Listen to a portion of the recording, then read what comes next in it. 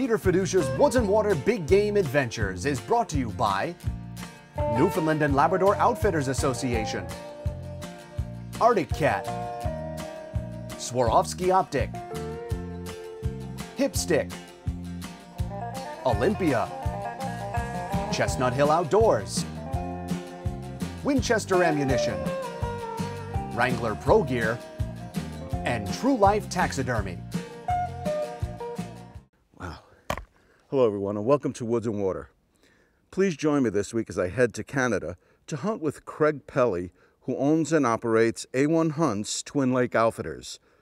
On this program, I'm going to be hunting for trophy class bulls. Over the years, Kate and I have taken some really good bulls while hunting in Newfoundland.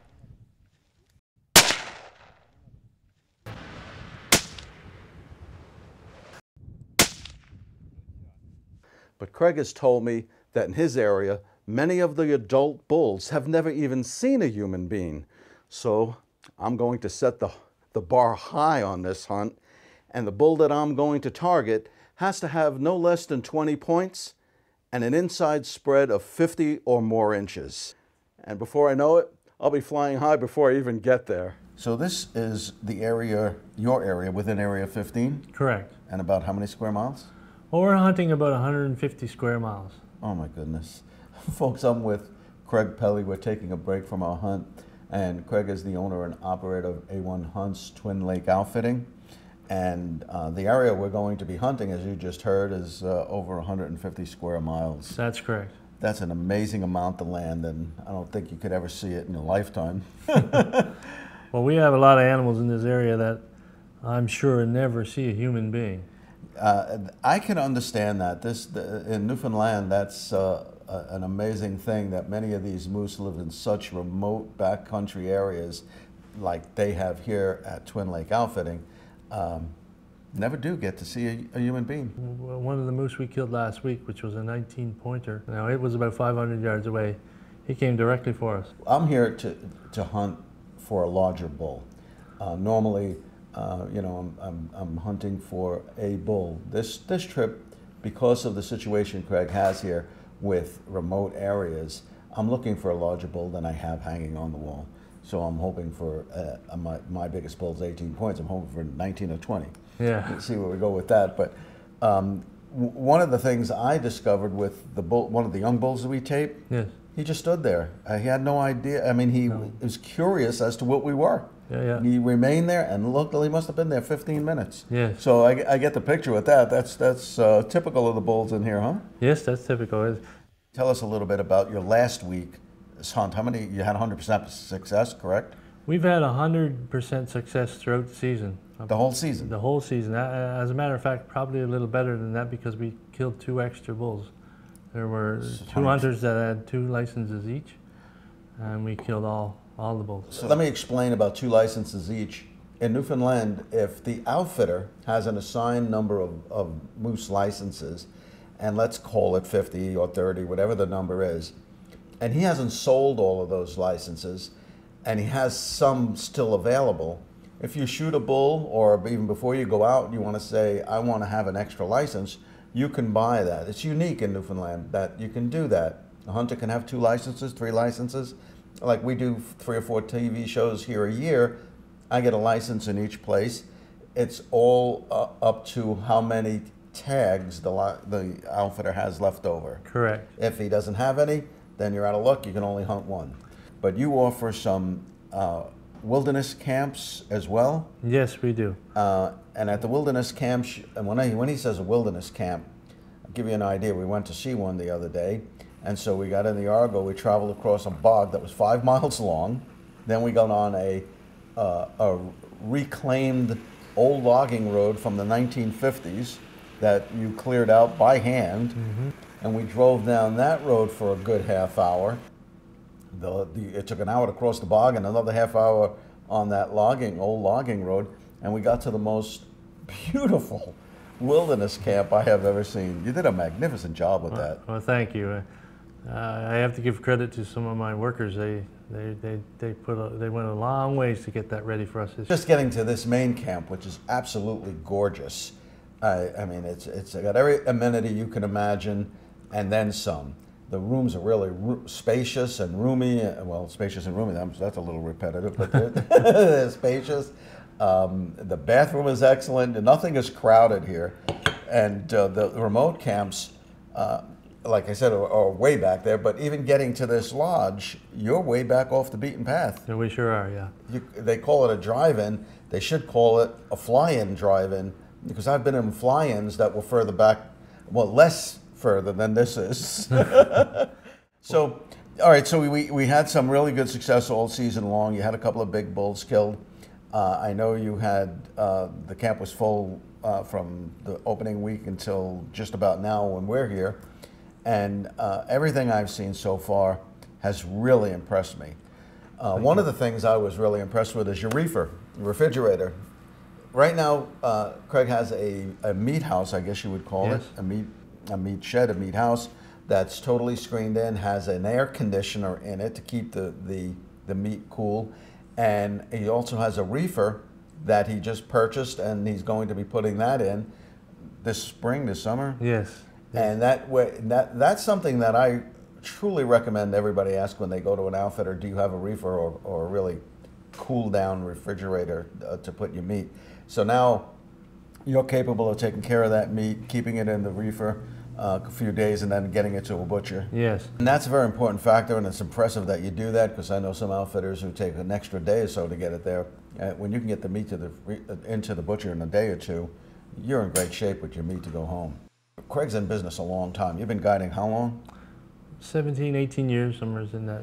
And so he knows what hunters need. He knows what should and shouldn't be done. And if you saw his equipment, you would know that this guy knows what he's doing, because everything is in tip-top shape, from the Argos to the ATVs to the boat. Well, we try to keep everything well maintained, yes, of course.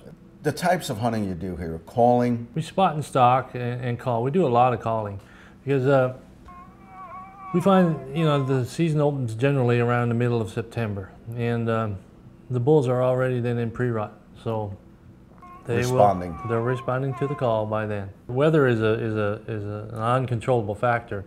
Yeah, with warm weather, that slows things down quite a bit. Can't tell Mother Nature what to do. No, that's we can't. For sure. We sure can't. What he offers here, folks, is spot and stalk bear hunting. Yes. Some of the largest bears in North America come from Newfoundland, and so that's an important thing. And in moose hunting. Your caribou season is closed. Yes. We've seen some caribou. We've seen a couple of small herds. This is all one-on-one guiding. Yes, it is. That's, wow. You don't find that in 85% of the outfitters in Newfoundland don't offer one-on-one. And the ones who do, there's a premium to that.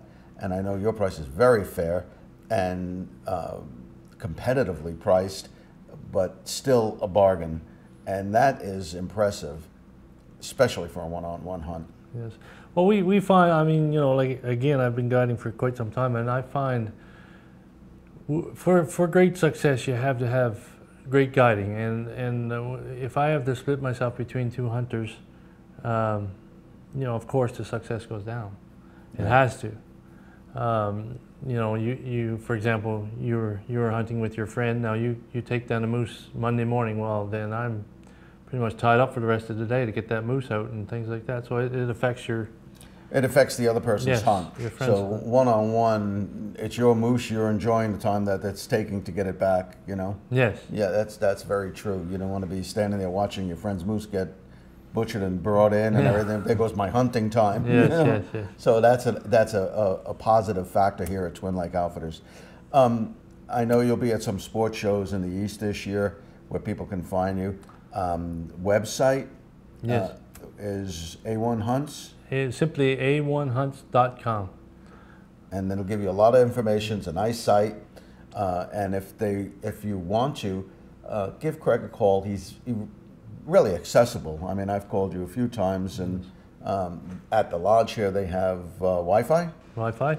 And so that's another plus point, because if you want to get in touch with home or you want to check your business emails, which I advise you shouldn't, while you're here, you can do that. Again, the lodging is such that You even have privacy doing that. It's really a very nice area. This lodge, you did a terrific job with the decorations too. My compliments go to Deb, and Yes. she really did a great job. Yeah, So I can't take credit for that, no. no, see, in my house, I do the decorating. Okay. Yeah, I'm in touch with my feminine side. I see, I see. So if you're interested in getting in touch with him, give him a call. I know you'll have more questions than I tried to cover here in this interview, and Craig has spent as much time with you as you want. If you're at any of the shows in the East, you can check where Craig is going to be on my website, and I'm sure he's going to put it on his website, and you can talk to them there as well. And they're easygoing folks. He's kind of a laid-back guy and eager to please and happy to answer any questions you have. I want to thank you so far for everything that you've done here. We're having a very enjoyable time. The hunting's been a little tougher than we expected with weather. We got knocked in the nose again with another bad week of moonshine and warm temperatures in the morning. But you know, we have been seeing moose. I saw one bull that I let go. If it follows true to form, I'm going to regret that. But that's the way she is. I chose to try to take a bigger bull here, and that's what I'm going to try to do. If I go home without it, I'm happy and I had a good time, and that's all that counts. It's not always about the antlers, but this particular hunt, it is for me. I want to get a big bull that's bigger than what I have at home. So hopefully that'll happen. Thanks so much for having me. I really appreciate the hospitality. And we'll definitely show you my big bull if we get lucky with the weather. Okay. The plan is today, I'm looking at both. There's a smaller bog over in this corner over here. We haven't hunted that this year, and there's big bulls over in that area. But we're also looking at down as far as we can go down the bog here, probably about 5 miles. And there's a small bog off to the left. I can see that in the hillside there. Yeah, no, but you can't see the one that I'm speaking of because it's down in the valley a little bit. Okay. And there's a tremendous amount of moose sign down there for the last 2 weeks, and we've found rut holes, and you can smell them down in there. So we're looking at maybe setting up down in there this evening because we're getting in the later part of the rut here now. Right. And so it's easier to jig them out in small, closer areas than it is into the wide open space. Okay. All right. So that's it. That's the plan. Hopefully, I mean, I've never seen a bigger bog than this, and hopefully where Craig is talking about, we'll be able to pull one out in a tight little spot. But this looks really moosey. It's moosey, all right.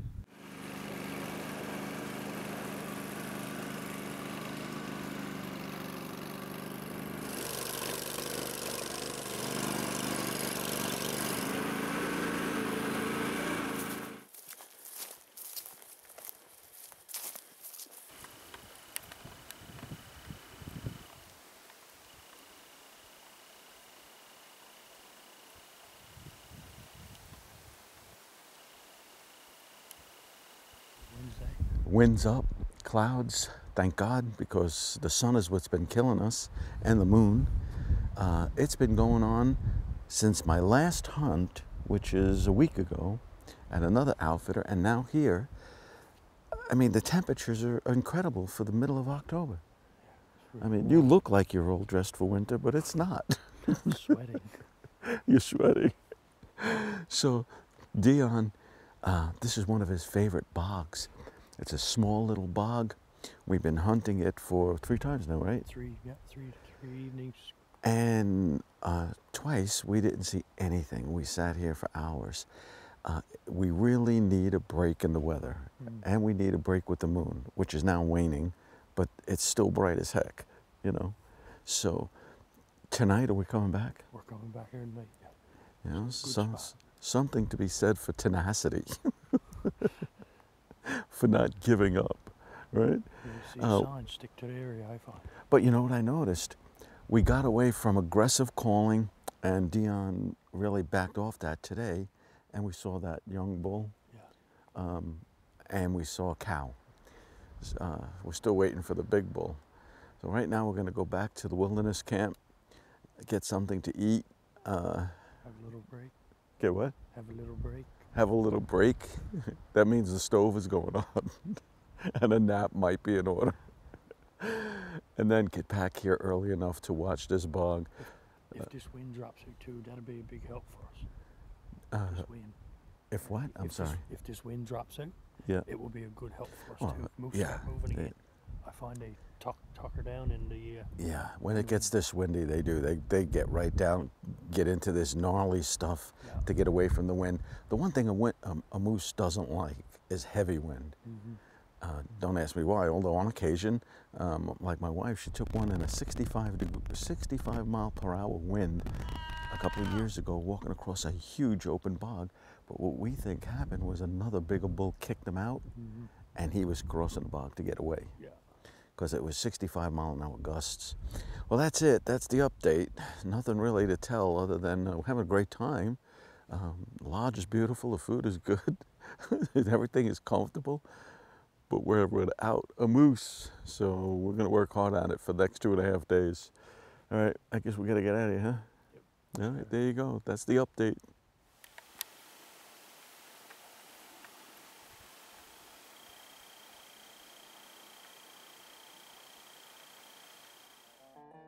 Well, folks, as it turned out, I didn't get the opportunity to take the trophy class bull I had set my sights on.